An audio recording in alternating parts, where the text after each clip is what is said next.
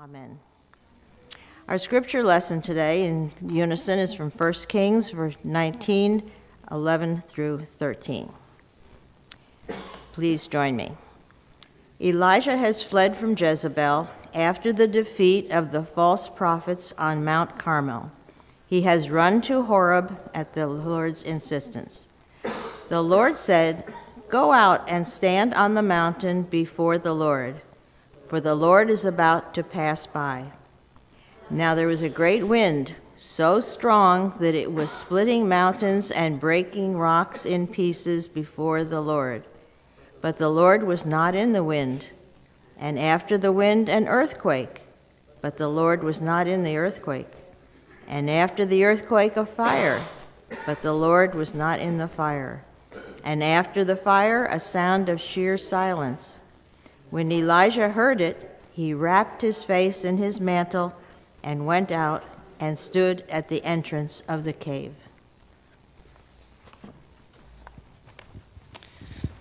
Good morning. Looks like it's just my kids today.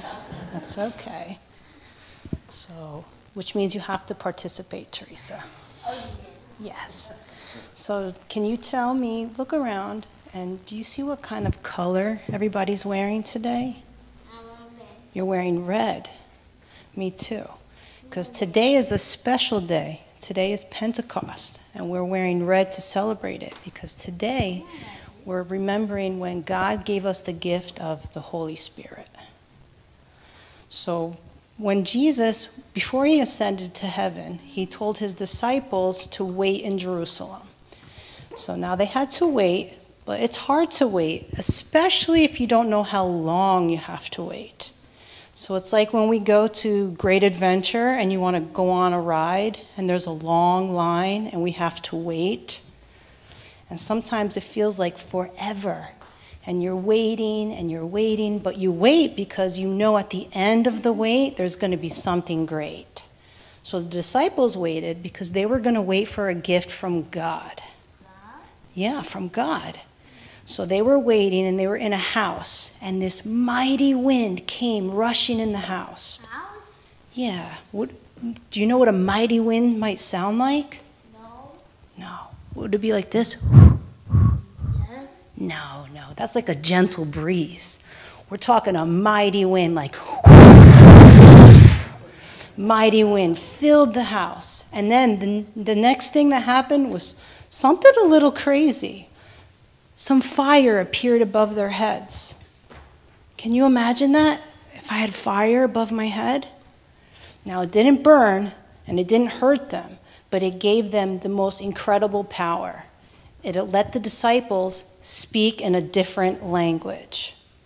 Now, do you speak a different language? No, not yet, right? What about you? You're learning, right? So you ever go to a different place and the people don't speak your language? It's hard to understand. So once the disciples received the Holy Spirit, they were able to speak a different language. So at the time in Jerusalem, there was people from all over the world. You can get water in a second. Sit down. So the disciples were speaking in a different language. So when the people in the town from all over the world heard that mighty wind, they came rushing over to the house. And they were amazed because they could finally understand what the disciples were saying in their own languages. So before Jesus left, he gave the disciples a job to do. And before they got the Holy Spirit, they weren't able to do their job. I'll show you an example. So what's the job of this balloon? The balloon is supposed to float up in the air, right? Is this going to float? No. Why? What's wrong? It's missing something. What's it missing? I don't know. It's missing air, right? So what if we filled it with a little bit of air? Is it going to work now? No, that's not enough, right? So what about this balloon? What about this one? This one is filled. Is this one going to work? Yeah, see? So the same thing with the disciples. So they're like this balloon that was empty. It's not going to work. until they got filled with the Holy Spirit. So once the Holy Spirit filled them, they were finally able to do their job. It's empty. Okay, now that's full. No, it's full. So just like the balloon needs to be filled with air to work, the disciples needed to be filled with the Holy Spirit so they can go out and do their job. And do you know what their job was?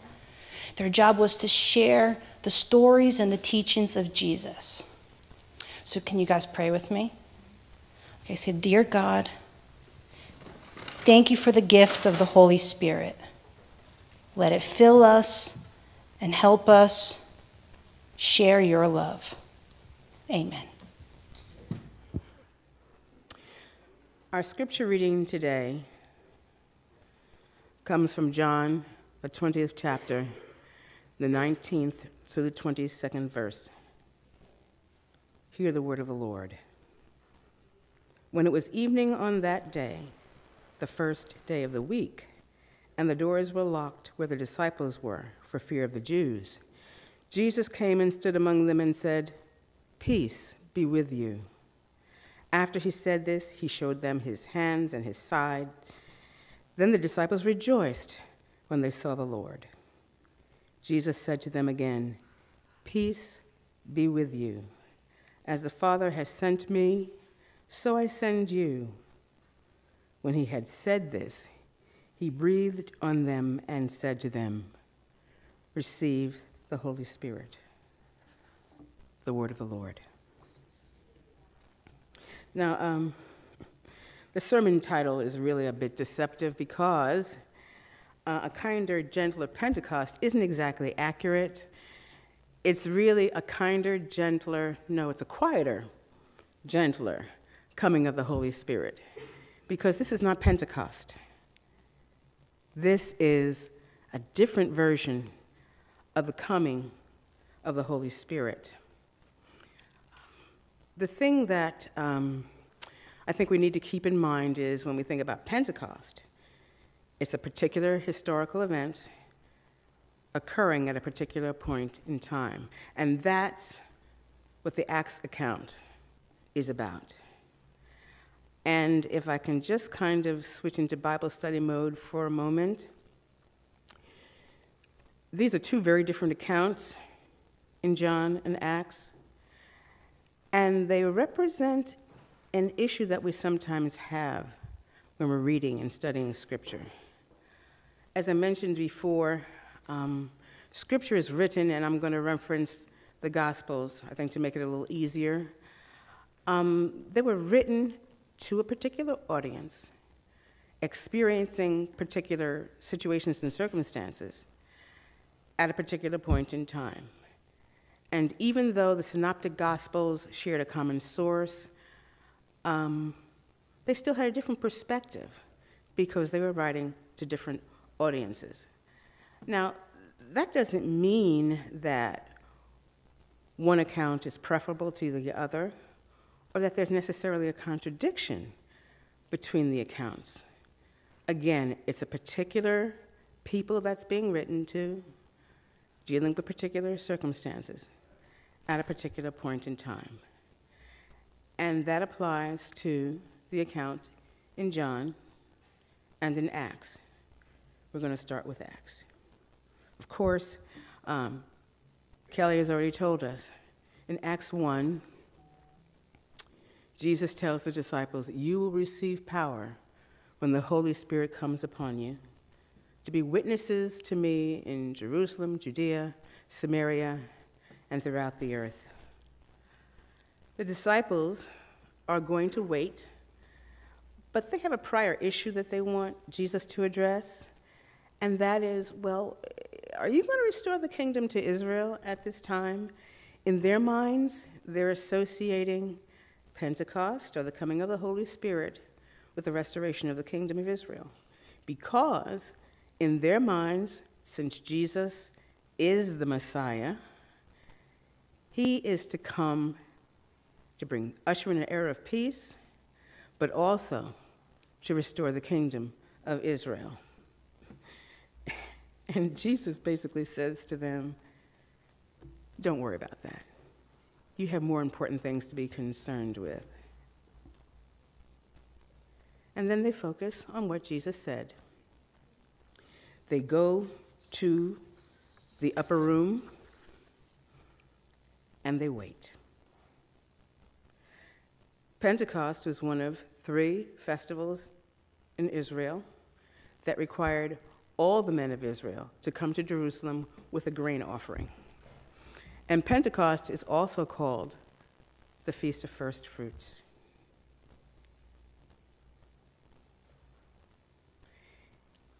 In Luke's account, he's combining these two. He's actually saying that first fruits is fulfilled with the coming of the Holy Spirit, because with the coming of the Holy Spirit, the first fruits of the grain offering of new believers is brought into the kingdom of God. Now, when the Spirit comes in Acts, they see split tongues of fire on their head.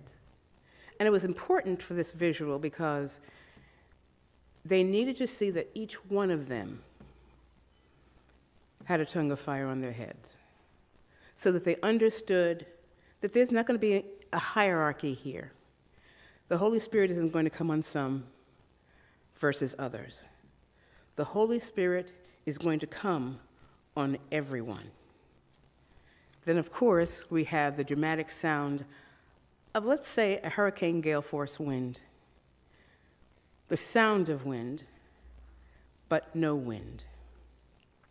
The people in Jerusalem hear this, and of course they're saying, what's going on? They may have thought initially, okay, wind, maybe we should stay indoors. It's going to whip up the sand. It's going to whip up the dirt in the streets. We're not going out. But then they realized it's sound, not an actual wind.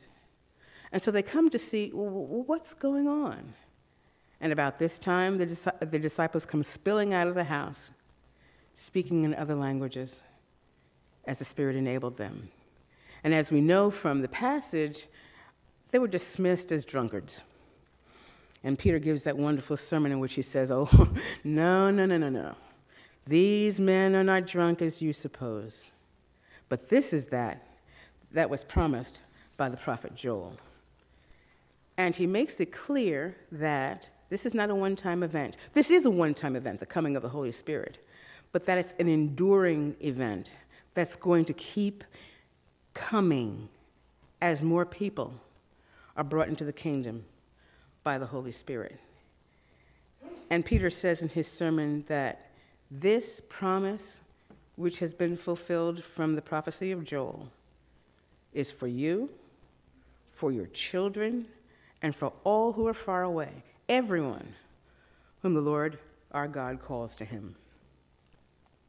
This is a dramatic, very dramatic coming of the Holy Spirit, an event that could not possibly be missed. And it's important that that's the case because this is a public event, because it is the ingathering of believers into the kingdom. I mean, this is not one of these things you want to do in a corner, because who's going to know about it, who's going to care? But it had to be a public event so that everyone understood what was going on.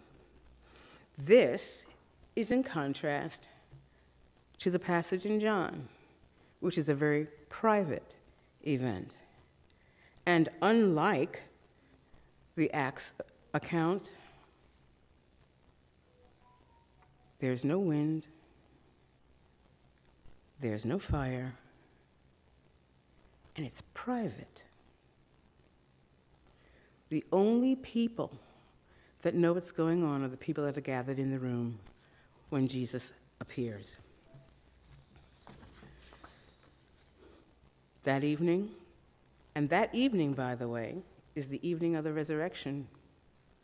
The timing is so different. And let me just say this. I'm going to enter in kind of Bible study mode here. The fact that the Spirit comes on the day of resurrection, Resurrection Sunday, Easter, versus coming on the day of Pentecost, in Acts does not mean one is true and one is not. Because the Bible is written in a style with a cultural reference that is very different from ours. The Bible is not a Western book. Truth is not fact in the Bible, but that doesn't mean it's not truth. As I mentioned earlier, this is written for a specific group of people at a specific time. The point is that the Holy Spirit came. And actually, in John's account, the coming of the Holy Spirit is the ultimate focus of the farewell address that Jesus gives in Acts 14 through 17. Sometimes it's called the upper room discourse. I like calling it the farewell discourse because Jesus is preparing the disciples for his departure. He starts with, "Do not let your hearts be troubled," in John 14:1. And then in John 20:19, he says, "Peace. Peace be with you." There is a literary concept called inclusio, where what is said in the beginning is repeated at the end. And what happens in the middle connects to both. Jesus is telling the disciples that he's going to go away. Now, at first, he just says, I'm going to prepare a place for you so that you can be where I am. But it begins to work in their minds, wait a minute, Jesus is going to be leaving. We've spent 3 years being taught, being nurtured, and now he's going away. But Jesus says, it's for your benefit that I go away. How can it be for my benefit? I've given up the work I was doing. I don't see my family as often as I used to. And now you're going to leave? Just like that? But it's not just like that, as we know. Because Jesus promises to send another comforter, described as the Spirit of truth, who will lead the disciples in all that Jesus has told them. Now note he says another comforter. That implies there was a previous comforter, and that comforter was Jesus. Jesus loved them, nurtured them, directed them, and now he's leaving, but he's sending a replacement, if you will. How would anybody replace Jesus? How do you replace someone who you've given up your life for? How do you replace someone who's unique in all of history? But Jesus promises them, you'll see. You'll see. I am sending you someone who will do not only what I've done, but he'll do things that I've not been able to do. Now that sounds funny though, to say Jesus not able to do something. We tend to focus a lot on Jesus' divinity and not enough on his humanity. Jesus was a human being with limitations like we have. We can't be in 2 places at once. Jesus couldn't be in 2 places at once. And even with his resurrection body that enabled him to suddenly appear, he still couldn't be in multiple places at one time. That's the difference with the Holy Spirit. The Holy Spirit will be everywhere. When Scripture says the earth will be filled with the glory of God, that's the Holy Spirit filling every place, being everywhere. He doesn't have to worry about traveling. He's everywhere. And he will be in the disciples and among the disciples. It's a both and. We receive the gift of the Holy Spirit as Luke outlined in Acts with the individual tongues, but the Spirit is also going to be among us because we need to work together, guided by the Holy Spirit, to do the work that we've been called to do. I'm not following this anyway, so I might as well step away. In John 14:15, Jesus tells them that if you love me, you will obey my commandments. That is the critical piece when it comes to receiving the Holy Spirit. You've got to love Jesus. And that love has got to be demonstrated by obedience. How do you love someone without something that's demonstrable? You can say, I love you, and it doesn't mean a whole lot unless you do something that proves you love them. That is where obedience comes in. And Jesus says, then you will receive the Holy Spirit. And the Holy Spirit's ministry is a both-and ministry. There's going to be witnessing involved. But the Holy Spirit is going to function as a comforter. The Holy Spirit is going to function as a guide. The Holy Spirit is going to teach the disciples and us the truth, because Jesus calls the Holy Spirit the Spirit of truth. Just as Jesus told the disciples the truth that he heard from the Father, the Holy Spirit is going to tell the truth that he hears from the Father and the Son. And as I said before, Jesus was with the disciples, among the disciples. But the Holy Spirit is going to do what Jesus couldn't do, indwell the disciples, so that for each of us individually and even collectively, he can speak God's truth to us.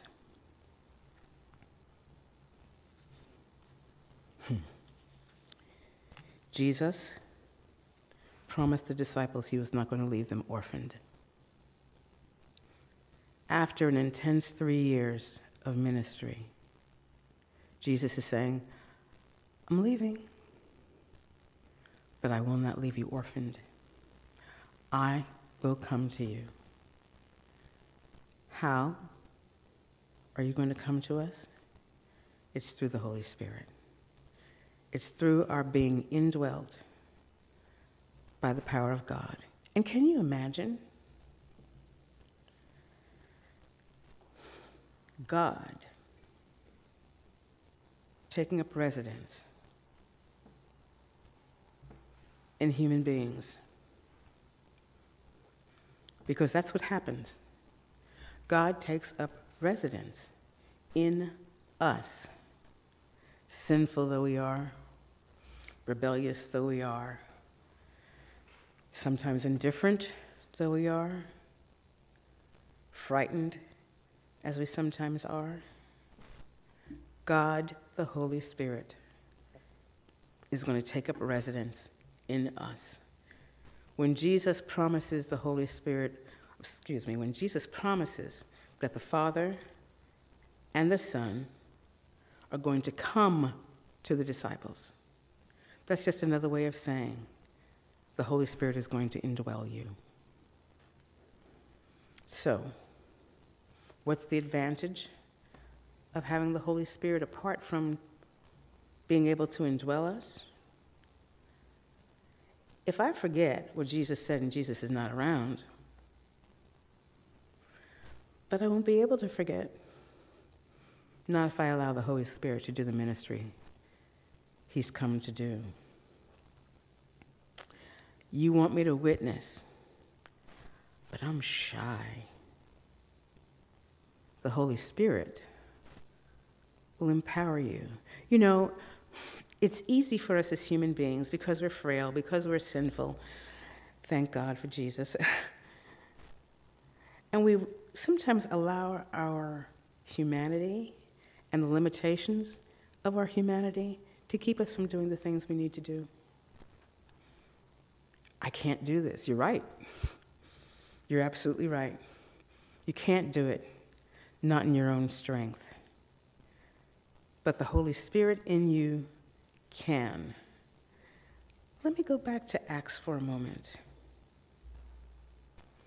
You're accused of being drunk. People are ridiculing you. But because you have the Holy Spirit, you have boldness to say, oh no, we're not drunk. And Peter preaches a powerful sermon that adds 3,000 from one sermon. I can't think of a pastor or a preacher who wouldn't want that kind of effect, to have that kind of response. But that was the power of the Holy Spirit at work in Peter. That same Spirit is in us.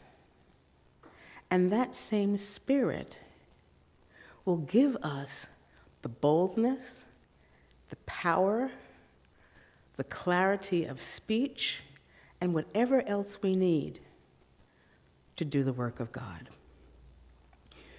As I mentioned, John's account of the coming of the Holy Spirit is a very private, very personal one. And it's the continuation of Jesus' farewell address in John 14 through 17. Jesus made a promise, and he kept it. And he says to his disciples, very, very simply, receive the Holy Spirit. It was really that simple, but equally powerful in a very quiet way. In the Elijah passage, God is tearing up stones, bringing down fire, but God wasn't in it. And when Elijah heard that still small voice, that's when he knew it was time to meet the Lord. And the same thing applies here. In the quietness of that room, with a group of disciples who are terrified because just a few days ago, Jesus was put to death. In spite of Mary telling them, I've seen the Lord, and this is what he's told me. In spite of what Jesus had said to them to comfort them in preparation for his crucifixion, fear overcame them. But when Jesus came, that fear vanished because they knew they weren't seeing a ghost, because he showed them his hands and his side. A ghost may walk through walls, but a ghost doesn't have nail prints. It is I. I am here. I have risen. And now I'm going to do for you what I have promised.